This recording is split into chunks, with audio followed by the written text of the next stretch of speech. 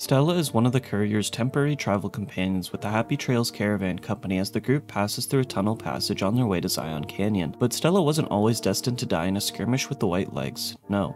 Once upon a time, Stella had a more optimistic, albeit naive perspective of the world. She grew up in the debauchery-filled streets of New Reno. Disgusted by the sinful city, she left. Believing that every problem could be solved with lawfulness, she decided to become the sheriff of the small town of Caliente, north on the 93. Stella spent a sizable chunk of her young adult years watching over the town, trying to keep the peace and people protected. During her time as sheriff, 2 working girls were kidnapped by a raider tribe known as the 80s. Stella and her deputies would pursue the raider band, but by the time they caught up, there wasn't much left of the girls. It would seem that this tragedy is what would prompt Stella to leave Caliente, leaving yet another place she once thought was home. Now Stella works for Jed Masterson, following and guarding his caravan. This new life suited her. It kept her moving away and moving on.